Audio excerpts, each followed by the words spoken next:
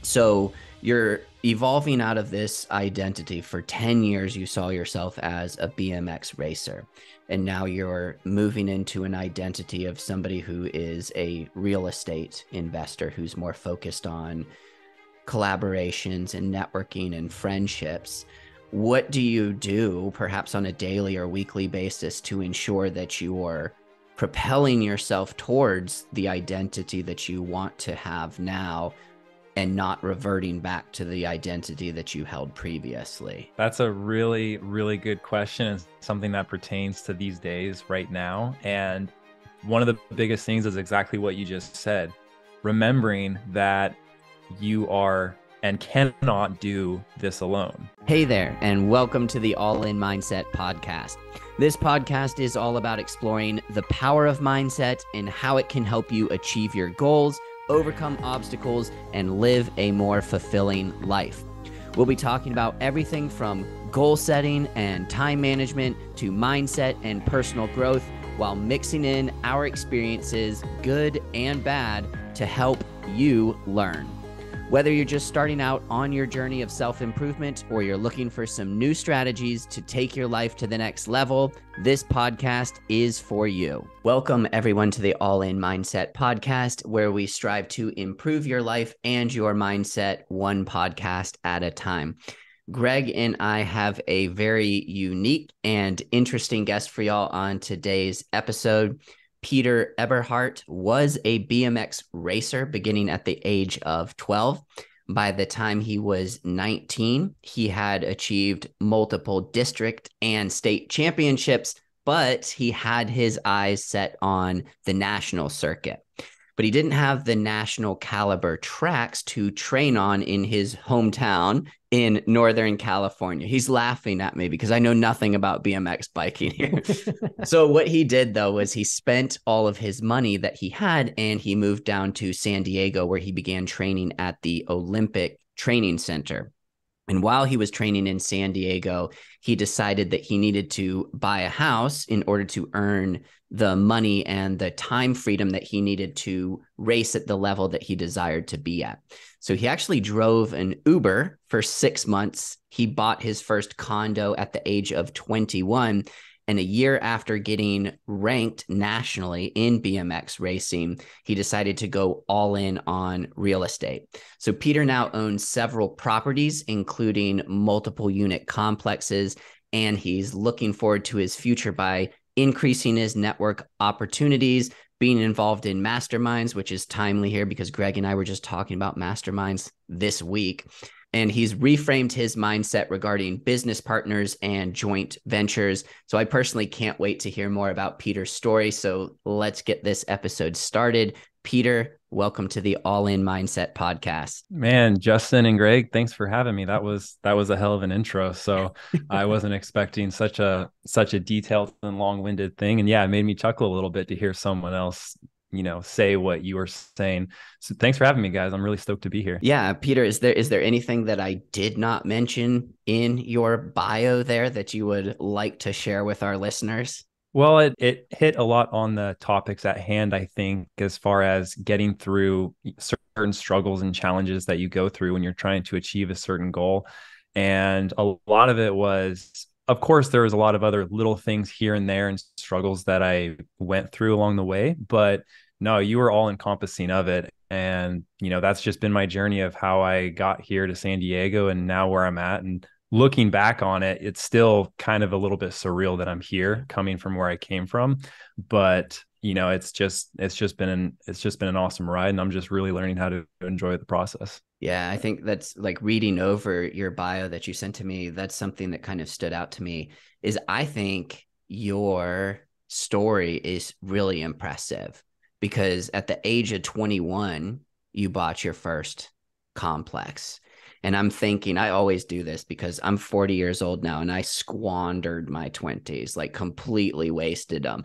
And so anytime I meet somebody who's so ambitious and in my mind, successful at what I would consider a young age, I'm just in awe because I'm like, man, if I could go back and buy my first property at the age of 21, where would I be today? Right? Like what got you besides just the necessity to earn more money so you could do what at that time what you thought you wanted to do most. Like, what got you to that place was like, yeah, I'm 21 years old, I can buy a complex, that's fine. It was all common sense at the Mm, time for me. And this goes back for as long as I can remember, getting my first job, moving to San Diego, everything that my support system cheered me on for, to me, it was just common sense. Okay, I really want to get to where I want to be in racing. Well, I'm not going to do it here with the resources I have. So I need to go somewhere where I can do that. And it wasn't a second thought. It was very easy. And I think a lot of what contributed to that was I wasn't very close with my intermediate family. I didn't put a lot, if any, emphasis on friendships and relationships. And so people would always, for example, moving to San Diego was like, wow, that's so courageous of you. Congratulations. Like, it'd be very hard for me to do something like that. And I never understood that. I never understood why I wanted to do something and that's what I needed to do it. So I went and did it. yeah. So I never understood, I said thank you and whatever, but to me, it wasn't a big deal. And hearing what you're saying, I think us as humans, we're all, the saying grass is always greener on the other side. And we're always wishing or wanting, we look at other people as successful, where now that I'm at this point in my life, call it my next chapter, and I've hung up the bike for now, I see people that have healthy relationships and friendships as successful. And that put an emphasis on those friendships and things like that. So coming to San Diego, same thing with buying a condo. I was in a little bit more of an expensive place to live. And I was now competing on the national circuit, which is much more expensive than on the state circuit. And money was very tight. I remember moving down to San Diego and already living above my means. And the only way I could get by was opening up an Amazon store credit line and buying gift cards for Whole Foods and Subway, because those were the only two gift cards that were available on Amazon. And of course, as you know, Whole Foods is not cheap. Nope. So with that being said, I thought I was living like a king, but I didn't care because I was here racing. And so, bills came up, credit came up, money started to dry up. And I'm like, man, what do I need to do? Because to me, it just did not make sense why I loved racing so much. And in order to race, I had to work. And because I had to work, I couldn't race. So it was this constant cycle. And I'm like, man, this has got to stop. Like, it's just so unfair that life is how it is, where money is such a trivial thing, but it's such a necessity to function and operate. And so I didn't know a thing about real estate investing. I just saw like, hey, my biggest expense is my living expense. Because you also have to keep in mind, well, when I lived up in Northern California, I did pay a little bit of rent, but this was my first time paying like full market rent.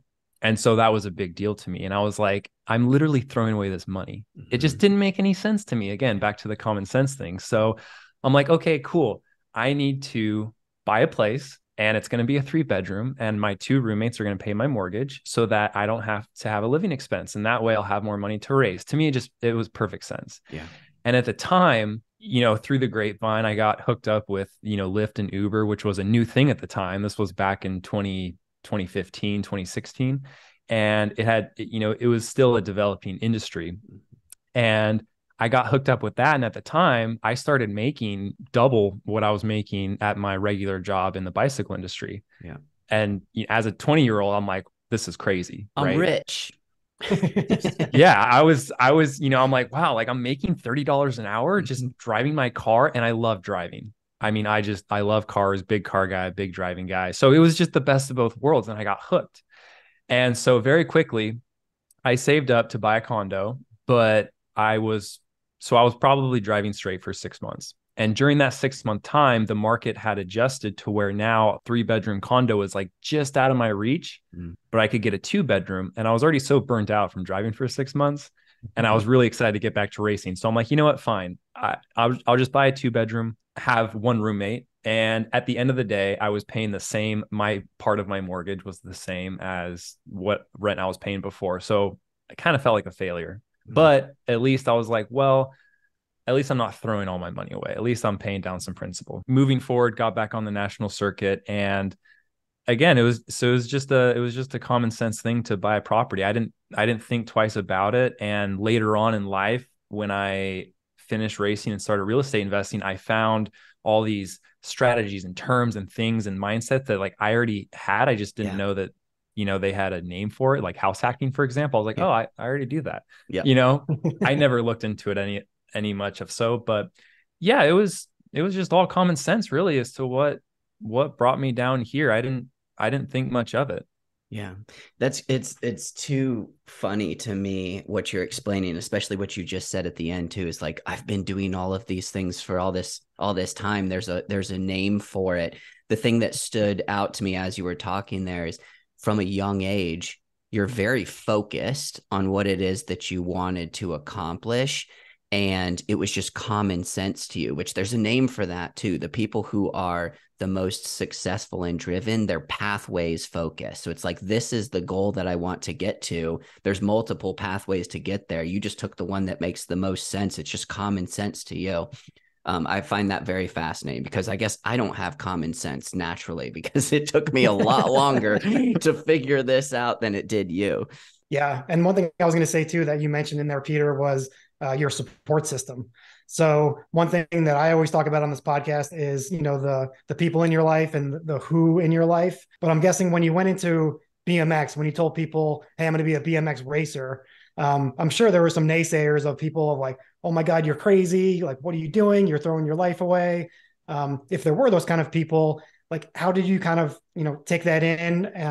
And what was just tell us a little bit more about, your mindset and like personal development structure around that a little bit.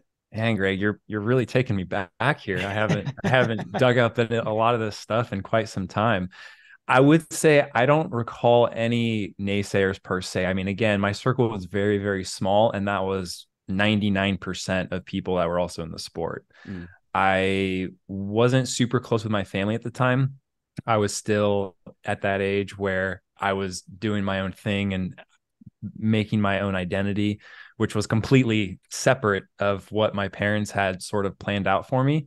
And they were the kind of folks that, one of the parents was not present a whole lot, always working. And the other parent was, very religious, very strict, and like, hey, you're going to become a pastor. It's why my name's Peter. Yeah. You're going to lead a church and follow along in the footsteps of everyone before you. And so from a very young age, I felt a little bit of a outcast, so to speak. And I didn't know any of my intermediate family, relatives, aunts, cousins, uncles, grandparents. I wasn't around them at all. And I didn't really know them at all. So at the time, my family that I had was my BMX family, and the people that would be there at the races that I felt understood by and heard by and seen by. I did have some doubts, I recall. I mean, I was like, man, should I do this? Should I not? And in my heart, I knew that I was going to do it no matter what.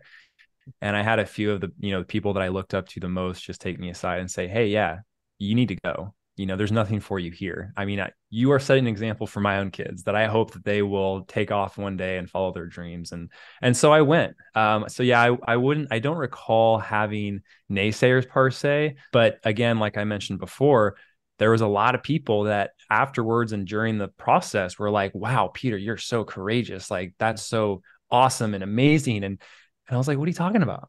Like, common sense. Yeah. So where did then the shift start to occur for you? If you can actually pinpoint it, you said you hung your bike up now, so you're not pursuing the biking anymore right now, and you're kind of all in on the real estate. Where did that shift start to happen for you? It probably started to happen right after I got my national title. National title is an overstatement. My national ranking. Okay. Probably right after that, where, I kind of looked ahead. So over the whole, I got very serious with it. I mentioned that I was living above my means. And what I meant by that is I was spending every last dollar I had on coaches, programs, training tools. I got very data analytical, very nerdy with it. Mm-hmm. And I took it way too seriously. In retrospect, looking back, I took it way too seriously. I was the guy coming into the gym and setting up my power plates and my power wattages and my, heart rate monitors and like all this stuff. And it was, at the time I really enjoyed it, but what I wasn't aware of is I was just burning myself out over time. And getting that national ranking and looking ahead during that time period, I had Olympic level coaches, I had mental coaches, I had my therapist. Like I felt so confident. I remember this very vividly. I'd be sitting outside in, just looking up at the moon or the stars. I love looking up at the stars at night, and not thinking or hoping that I would get to where I want to be, but knowing without a doubt that I would get to where I want to be. Yeah. And just being so sure of it. And so following that mentality with me down to San Diego, it was never a doubt in my mind. It was just time that had to elapse in order for me to get to where I wanted to be. So getting my national ranking and finally, after 10 years or however long it was of just getting this plate in my hand, and I was like, hey, like what's next? And right after that, COVID hit. So I remember my very last national race, it was in Houston, Texas. And I think it was in March, or maybe late February, early March of 2020. And, a few weeks later, COVID hit. None of us knew what was happening. I told all my friends like, hey, all these races are getting canceled. Well, I'll just take a little break and not train, because we're all thinking that it was going to last a few months, right? A few months turned into a year. And when I was out not training, because again, that was my life 7 days a week, right? I wasn't really giving myself any breaks. That's, I think, kind of when that shift happened to where I realized just how much I did not like the sport anymore, and how much I had turned it into a job, and how unhappy I was because of all that. And so the light bulb moment, well, I guess the light bulb moment of real estate came in was probably mid to late 2020. I was coming home from driving Uber late at night. It was probably about 10 o'clock. And I come into my complex, and my neighbor has all of their stuff out on the front common area. And I was like, hey, what's going on, guys? Like, what's going on? They're like, oh, we're moving to Oklahoma. And I'm like, right now? It's 10 o'clock at night. They're like, yep, husband's getting the U-Haul truck. Like, we're packing up tonight and we're out of here by tomorrow morning. I'm like, okay, well, shoot, let me help you. And so I was helping them pack their U-Haul truck. And in doing so, I was, kind of curious. And I'm just like, hey, like, so what are you selling your place for? It's directly across the way from mine, identical. And the number that they spit out at me, I want to say that it was 60 or 70,000 more than what I paid for my condo like 2 years prior. Yeah. And I'm like, there's no way. Yeah. Right. Because again, I'm like, $5 to me is a lot of money. Yeah. If I could save $5, that's snacks at the snack bar for your part of your entry fee to the race, So I went and fact checked it. Sure enough, I'm like, holy cow. And at that moment, I really realized the power of real estate. I'm like, there is something here. Like, this is something that I need to learn more about. And so it wasn't really a moment that I hung up the bike, but it was that kind of transition between the fact of COVID was happening, which was inflating the real estate market, which was realizing my power in real estate. And I just went all in, and I just didn't have any care to pick up the bike anymore. It was a little bit of an identity shift where kind of like a breakup, you're wondering, man, is this right? I've already come all this way, but the act of hanging up the bike was easy. Moving past that identity that I had given myself on the bike and as an athlete for so long, and all the relationships and friendships. And I mean, it was your entire circle in your entire life. That was the most hardest part, which took me a few years. And I'm still kind of on the tail end of that. I'm learning how to make friendships. I'm learning how to have friendships prosper, like what value I need. I have to call my friends and say, hey, how are you doing? Yeah. So I put in a lot of effort into that. Yeah.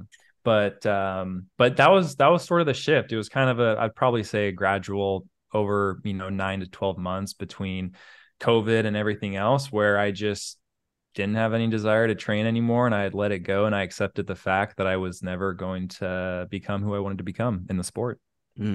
You're speaking my language now, talking about identity. I want to point this out too, because it makes me chuckle. You changing into this identity of somebody who does have friends and reaches out to them. Just so you know, like I put reminders in my phone to reach out to people, because if I don't have those reminders, like I never reach out to them. It's like, man, am I just so self-centered and selfish that I never think about anybody? No, that's just not how I'm wired. You know, Greg, you and I were talking about that before. Like Greg is the networker of our dynamic duo here. I'm the person who has to put reminders in, like reach out to Greg and ask him how his weekend went. Otherwise I'm going to forget to reach out to him at all.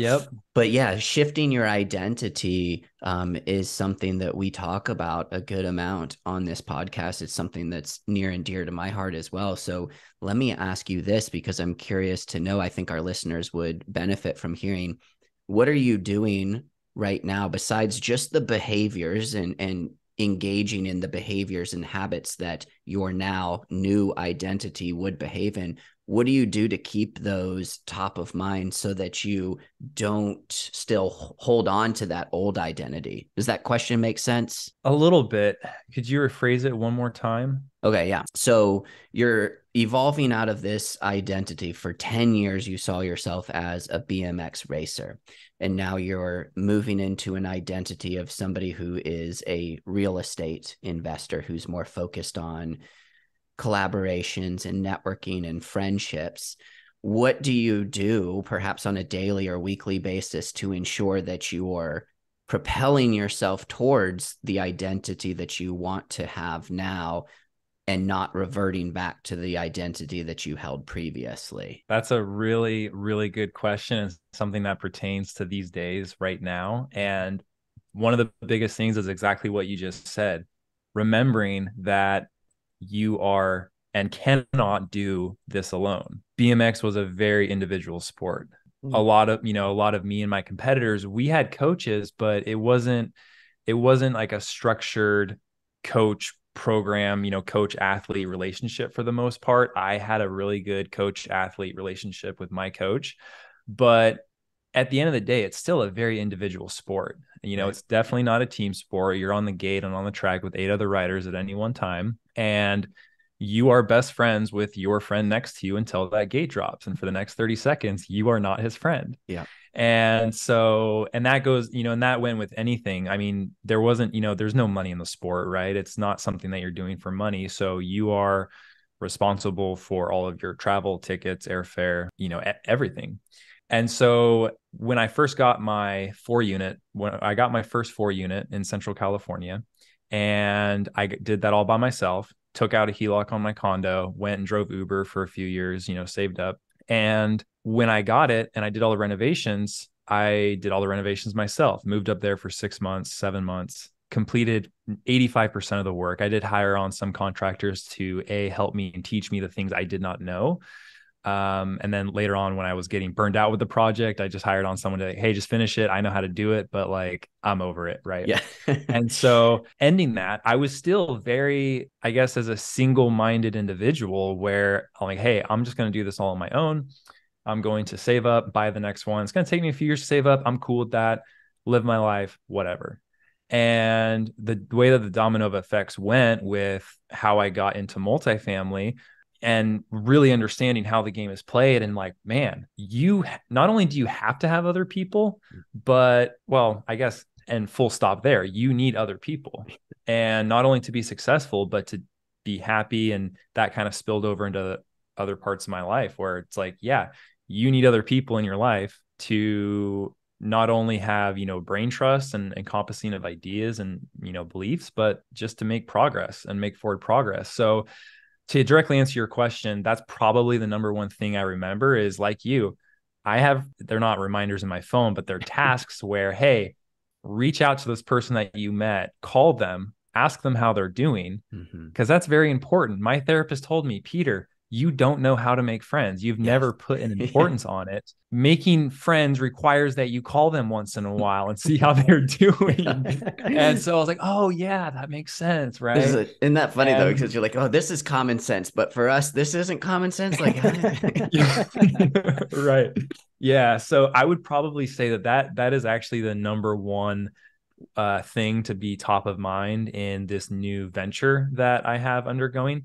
Mhm. Everything else sort of blends over, the discipline, the mindsets, the challenges, how you overcome those challenges. And, it's a lot of the common sense things I had before of what's gonna move the needle and what's gonna get you going. So going back to that story, when you switched over from BMX to real estate investing, because the two things that I wrote down about you was common sense and confidence, right? I think you mentioned both of those things a handful of times here.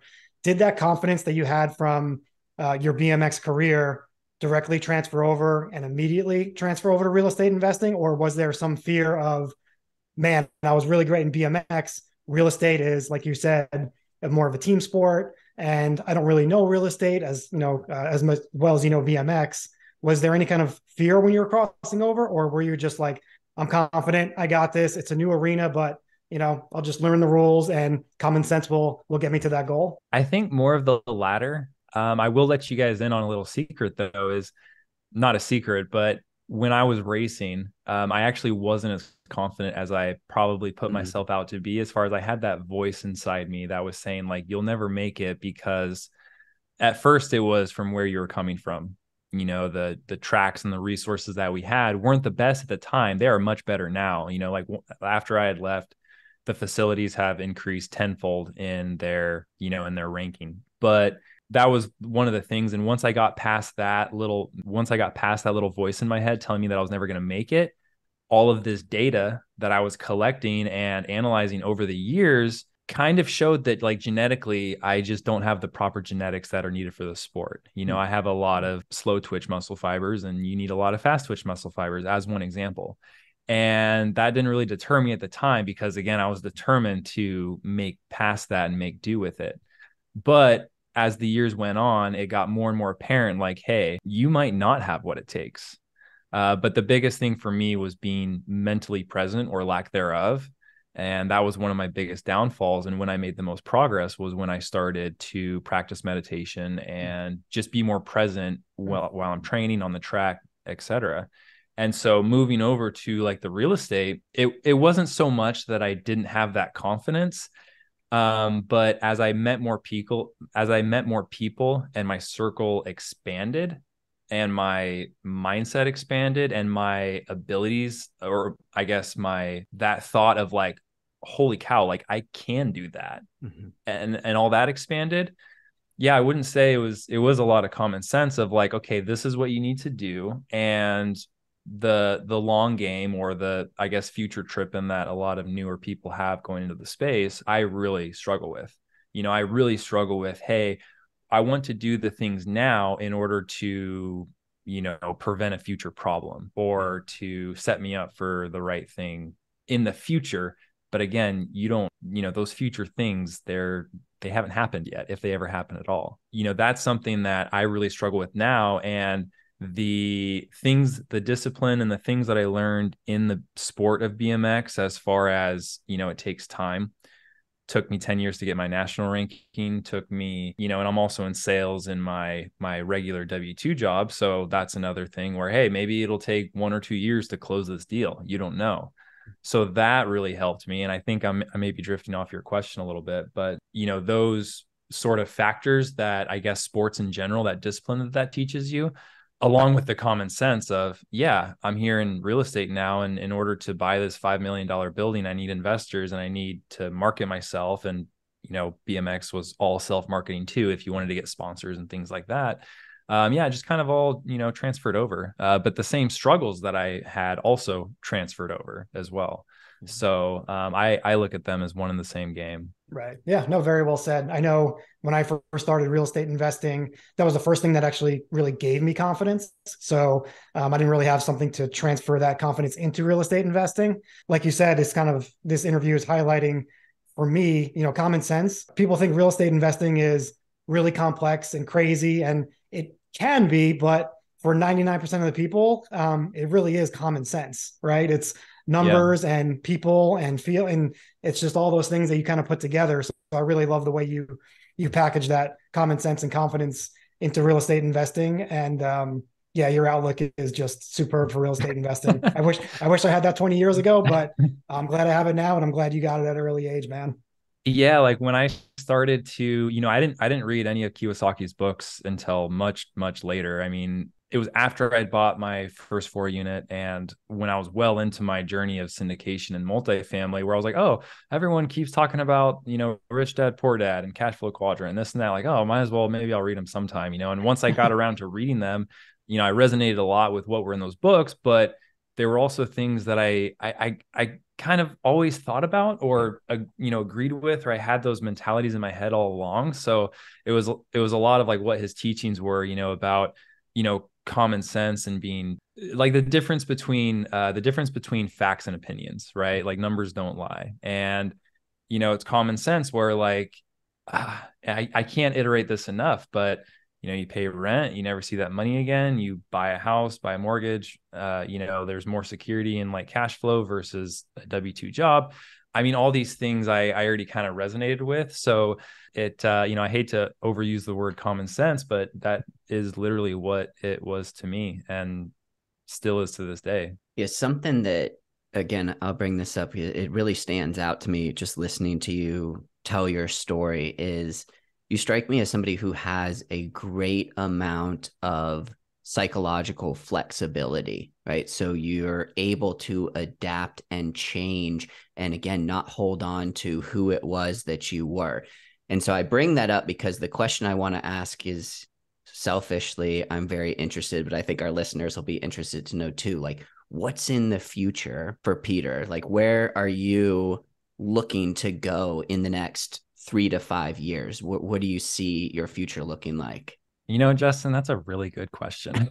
I thought you would have an answer ready to go. Like, No, you seem no, like common sense. Have your 3 to 5 year plan, man.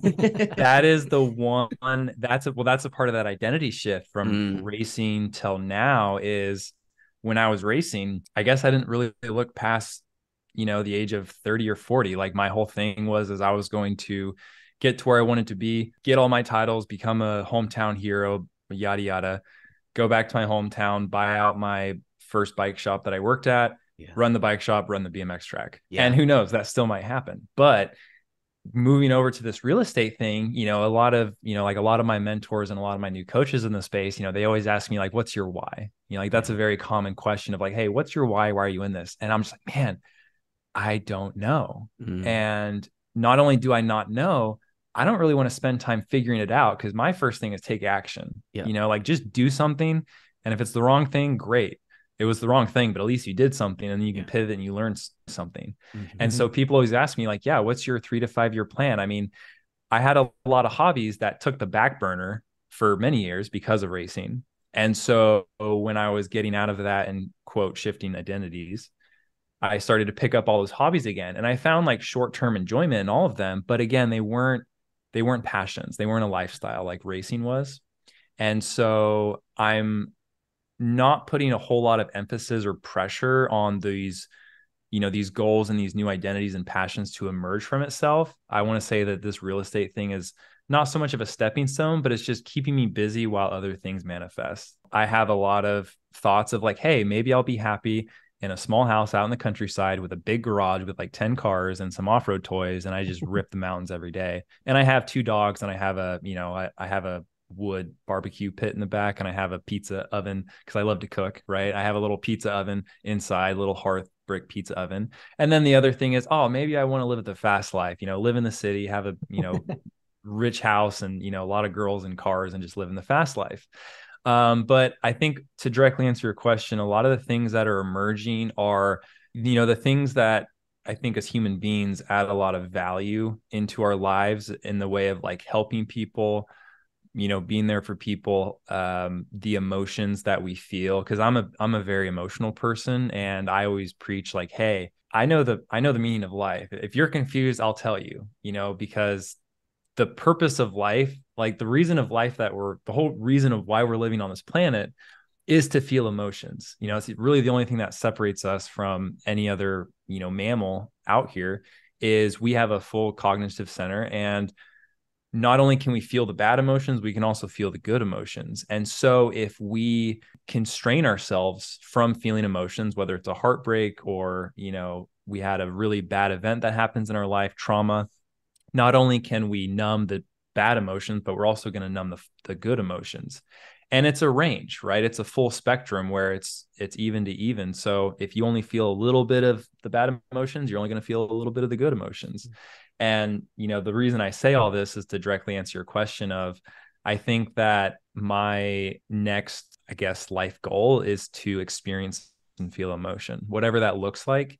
Because now that I am interacting more with other human beings and I'm trying to develop these friendships and conversations and experiences, that is something that, to live life fully and presently is something that I've always struggled with. I've never been fully present, or it's always been really hard for me to be fully present because I'm always thinking about the next thing, or I'm always worried about, hey, what do I need to do to get to where I want to be? And so I think that living a life that's present and full, whatever that means, I'm not chasing happiness. I'm chasing contentness. I just want to be content with the trajectory, with where I'm going, with what I'm doing. And I really do find that in a lot of the real estate investing that I come across, where before it was, I also really struggled with workaholism. Uber was really good at making you into a workaholic because it wasn't really work. You were just driving. And sometimes I would drive for more than 24 hours straight, and I'm a little ashamed to say that, but it did happen a few times. And so that numbed everything, that numbed, you didn't feel anything. I mean, and that's when I was really going through the identity shift and, going through my first big breakup and all these, things that just felt like the sky was falling on you.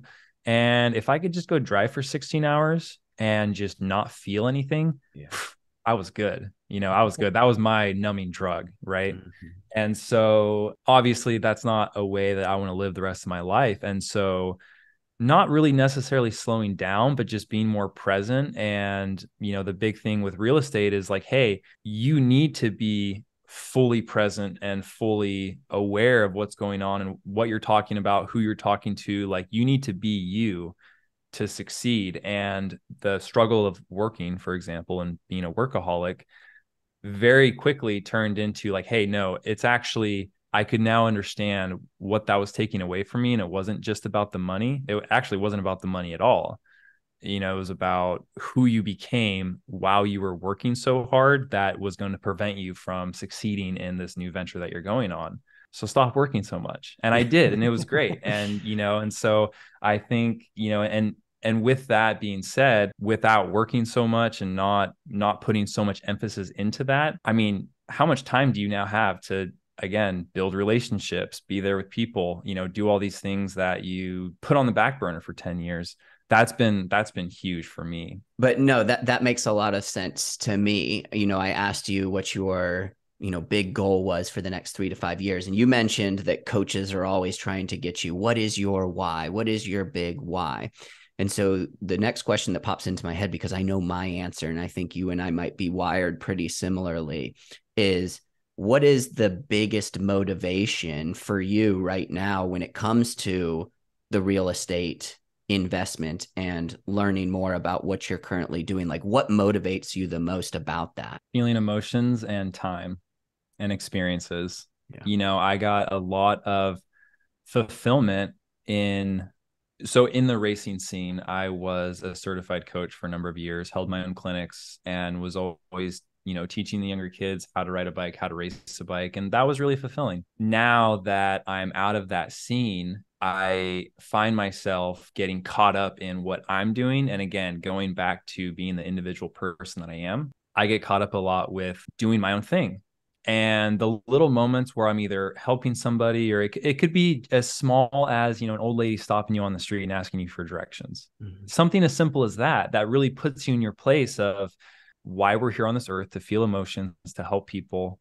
And to, I feel that I have a unique, I don't know if I would call it a gift or an ability, but because of who I am, and I guess my detachment to family and other people, that I'm evolving to become a lot more attached to. But I have a lot of time now that I can use to buy myself unlimited time in the future, so that I can help and be there for the people that I care about in the future. And I'll have unlimited amount of time, whether it's the people that I care about, I know that they're not going to be around forever.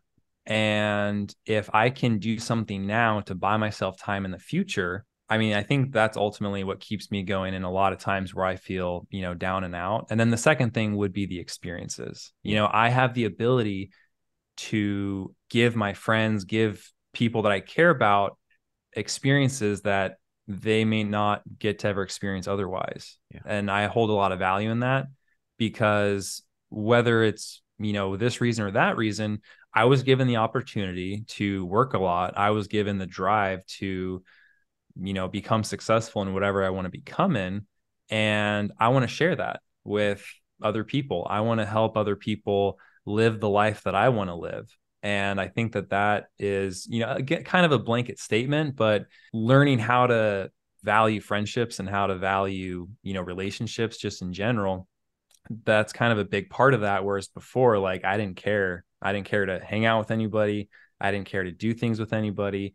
I was just so focused on what I wanted to do and focus on. And if you weren't even remotely involved in anything, like I didn't put any priority on you. Yeah. And so now that I am sort of shifting these identities and all the things that we talked about, I think that's probably my biggest motivating factor, is to not only buy my own time, but use that time with other people that I care about, and maybe help them and relate to them and the things that they're struggling with, and relate to them in a way that they will understand, see, and that helps them to accomplish what they want to accomplish and to overcome what they want to overcome. That sounds like a why to me. So I was gonna say that sounds like your greatest biggest picture why I've ever heard. So that sounds like awesome a decent answer, why to me. Oh, I appreciate you guys. Yeah. It's it's something that's very powerful to me, where, and maybe this is my own experience, but and again, growing up heavily in the religious space, that's religion is one of those things where a lot of it's easy to forget relatability. And it's easy to focus in on yourself and say, hey, this is why I'm helping you, so that I can feel like I've done my service, or that I can feel more of a good human being, or whatever it is. And, that may be a little bit brash to some of your listeners that are maybe very heavily in the religious space, but I have met, and actually I was at that time one of those individuals where I would be either doing something or wanting to help somebody with the expectation that I would feel better, or that I would get that, return. I would get something in return out of it. And so it's kind of that mindset shift of, take, for example, if someone says, hey, I want to pray for you. And I say, well, I would get much more value if you said, hey, how are you doing? Mm-hmm. Or like, can I listen, or can I help? Because I understand we're all humans and we all come from different walks of life. And what may be important to me and relates to me means nothing to the other human. And so it's not, for me, it's not a matter of, asking them like, hey, what do I think I need to do?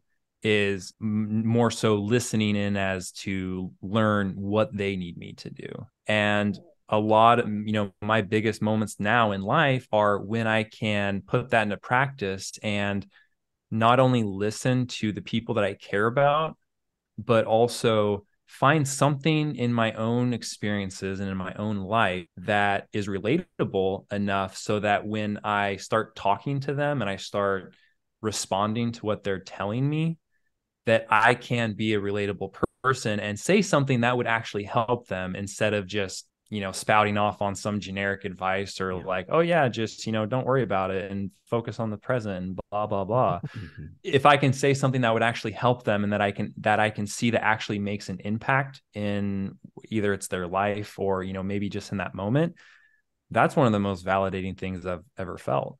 And, being able to do more of that, again, going back to time, that's probably my biggest my biggest motivator, is the time to spend with those people, to build those relationships, so that I can be a catalyst to helping them get to either who they want to become, or where they want to be, or just help them through whatever problem that they're having. And you can't do that if you're sitting in an office, right? So, 5 days a week. Spoken like a true good coach. I love it, Peter. Yeah, I appreciate that. And I think one more thing that popped into my head was flexibility. That was another thing that to me was just common sense from day one, was flexibility. I mean, that to me was the most powerful thing. And maybe, my mom, she was a home health and hospice nurse for many years, which what I saw was flexibility. She could say, hey, I'm going to go and, I'll go and see these one or two patients now so that I can, take you to your race later. Or, she would always be shifting things around, shifting schedules and all of that. And I don't know how much that impacted my mindset on flexibility later on in life. But even before COVID started, like I would much rather take a few days working remote than I would with a pay raise, for example, because that flexibility, like the ability to just take 30 seconds to go do my laundry and then come back to work instead of having to, Sunday's laundry day, right? But the flexibility, because I'm not a routine person. I don't have like a set daily or morning routine. It's just whatever goes. And I am the most flexible when it comes to anything. And I see so much power and flexibility. So same thing with the time. If I have the flexibility, which real estate gives a lot of flexibility, I can meet everyone else's schedules around my own. If something happens and someone needs me at this place and time, like I can be there. And that's just another thing. It just made common sense of, why in a general world, going to a 9-to-5 job for 5 days a week doesn't make a whole lot of sense. In fact, it makes zero sense in my opinion. And so I was always going after flexibility as well. And that's another pretty big why is to, I already have an extraordinary amount of flexibility, but to get even more flexibility is a very powerful thing in life. Yeah. So let's do a little bit of a pivot here. What are you currently working on that you'd like to share with the listeners, with our audience? Well, I want to I'll speak out of two sides of my mouth here, because one of the things that I teach other people and that I share from my own personal experience is analysis paralysis is the worst, most detrimental thing. And the second that you feel yourself getting analysis paralysis, pick up the phone, call somebody you trust, and they will help you through it, or they will help you just get out of your own head. Yeah. Right. And so what I'm currently working on, I've probably spent the last 2 or 3 months really learning how this game of multifamily and syndication is played by people that are more advanced and further along than me. And now I'm kind of applying my same concepts of what makes common sense to what I want to do for the future, which is a little bit hard, right? Because you asked like, what's my 3 to 5 year plan? And it was kind of an ambiguous answer. So that part is kind of hard of like, okay, well now I know how everything works. How do I want to apply it for my own life? Yeah. And, a big part of that comes, that brings a lot of analysis paralysis where I'm like, shoot, okay, like just take action, move forward. Don't worry about trying to solve everything in the future. And so, yeah, what I'm working on right now is, focusing on just really learning how to work in this new environment that we're in, the new environment with the interest rates and just how the market's shifting so quickly, and it's already shifted, and just really focus on finding my next deal. Yeah. That's pretty much it. And where might our audience find you? Where's the best place if they want to get in touch with you? Probably the best place would be Instagram at Peter Eberhardt, PeterEberhard as in dog, T as in Tom. Probably the best place to get a hold of me. Man, how did you secure that name without any dashes or anything in there? Do you join Instagram when it first started? Maybe 2014. Yeah, maybe. I sometimes I get a little upset that my last name is so long and complicated. I like simple is better. And I've always wondered like, man, how could I change things to make it easier for people to find me? But nope. Yeah. Peter Eberhardt. That's just one big long name that I'm proud to have. Yeah. Well, and I'll include that link in the show notes too. So if anybody wants to reach out to Peter, they can reach out by following that link in the show notes here. But I don't think your name's that long or complicated for what it's worth. Peter, you rose to the occasion. This has been a great interview. Yeah, you spoke philosophically. You spoke, directionally right at us. So this has been a fantastic interview, and really happy to have you on this podcast, Peter. I appreciate you guys giving me the opportunity to be on here and share my story, and looking forward to anything that comes in the future. Yeah, thanks again, Peter, for joining us. And thanks to all of our listeners for tuning in to the All In Mindset podcast, where we strive to improve your life and your mindset one podcast at a time. And we'll catch you on the next episode. Justin and I want to thank you for tuning into this episode of the All In Mindset podcast. We hope you found some valuable insights and inspirations from our conversation today. We'd love it if you would subscribe to the podcast and leave us a review on your favorite platform. If you have any questions or want to suggest a topic for future episodes, please feel free to reach out on social media or email us directly. Justin at all-inmindset.com or Greg at all-inmindset.com. Remember, you have the ability to achieve all your goals and create the life you want. It all starts with your mindset. Thanks for listening, and we'll catch you next time on the All In Mindset podcast.